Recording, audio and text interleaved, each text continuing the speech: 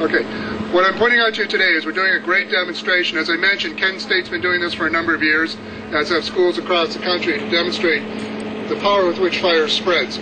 What you're seeing here is actually not a typical student room, as it turns out.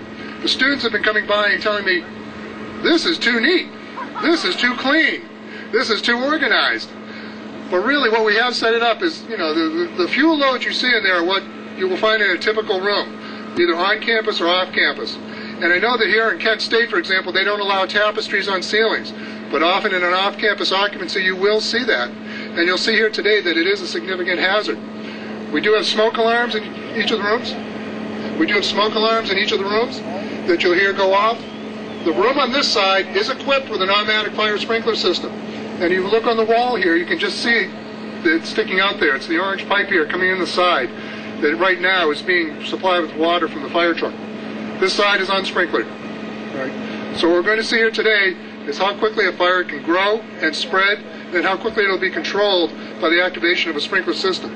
So, with that, if we're going to light off the fire inside, it's a typical type of fire that starts in a wastebasket, down in a corner, and you'll see how fast it can spread.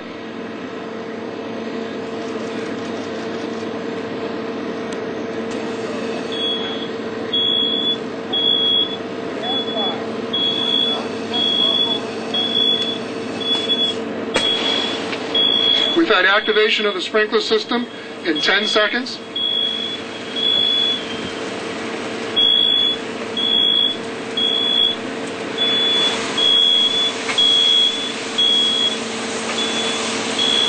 And you can see how quickly it has controlled that fire.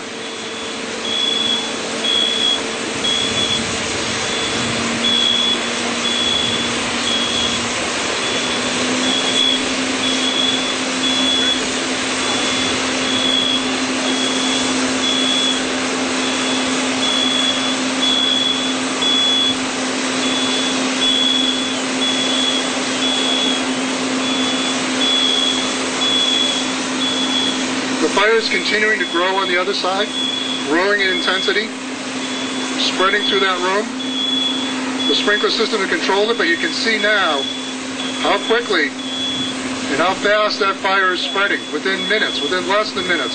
Look at the damage that it's creating in that room from just the ordinary combustibles that we see. The things that are typically in any student's room.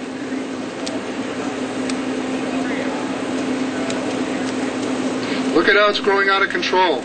And this is happening before any fire department in this country can get to the building.